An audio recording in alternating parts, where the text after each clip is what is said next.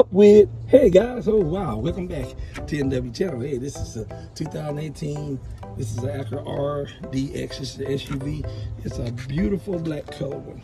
And what I'm showing you is the top part of the radiator, and I'm putting the hose clamp back on it now. I had to drain all the antifreeze out of it.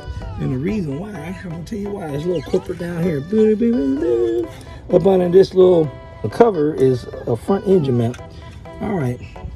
And one thing about this front engine mount, when they go bad, let's go to the oven right here where it looks like. It's got like a bag effect. The reason why it's real gushy smushy, there's some gel in there, some hydraulic fluid. And what it is, this is an actuator that goes onto it. It's a little plug goes to it. So when the car is running, the electricity gets to it, pumps like an airbag, pumps it up to make it full and whole, to make it stiff and tight, so it keeps that rubber in there real tight, so when you're taking off, you don't have all that lag on pulling, you know, with your transmission. And that's why they make it this way. Honda always made these mounts, and plus they make it where it makes it a little bit more tougher, so they'll last longer. But you know, things do happen in life. You know, somebody might hit you in the front end of your car or something like that, and you know, it could bust the bag, and if that happens, you have to go ahead and change it out, else you won't have that great ride that you used to having before, you know, an incident.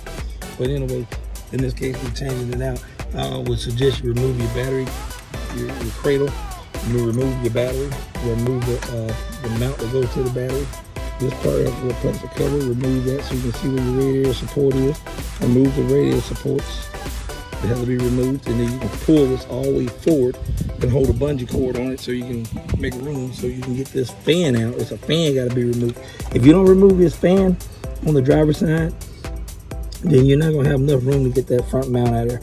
And then you're going to need a 3-ton jack or even a 2.5-ton jack with a block of wood to put up under your motor to support it, because there's a bolt. You don't really see it. I can show you on this old one. The bolt that goes through here, that's a 14mm bolt that goes through here.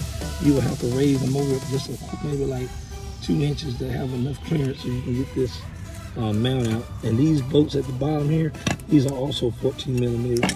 You want to be real creative with a swivel to get into the bottom ones down there, but it can be done. I would suggest using a 1/2 inch. 3/8 or 1/4 inch is not going to be strong enough. A 1/2 inch with a pull handle will be suffice.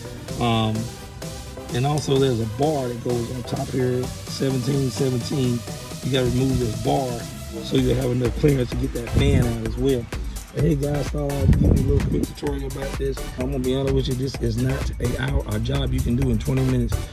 I'm gonna be honest with you, it's probably gonna take you at least 2 hours to do this job, because you gotta remove some stuff. And that's what somebody that's pretty steady Eddie with their hands. If you're not steady Eddie with your hands, it's gonna take you 2 hours and maybe longer. But just be patient. Don't fuss, straight yourself. It can be done. Hey, the reason why I'm telling you that, because the W had to do it. So other than that, you enjoy your Saturday and you keep it rolling. You know what time it is, and don't forget to like and subscribe. Always like and subscribe, because that makes the W and the mighty T happy.